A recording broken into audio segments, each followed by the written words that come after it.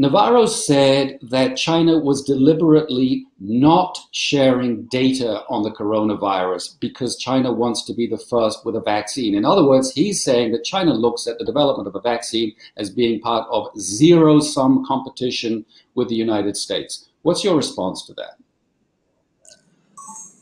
As I said just now, we have made it public. We have shared everything we learned with the World Health Organization and with the medical communities of other countries, including the United States. Yes, there were a couple of phone calls between President Xi Jinping and President Donald Trump in the last few months. And in addition to that, there were also phone calls between the U.S. Secretary of Health and Chinese Minister of Public Health, and also ongoing communication between the CDCs of the two countries, video conferences among the doctors and medical professionals, public health workers.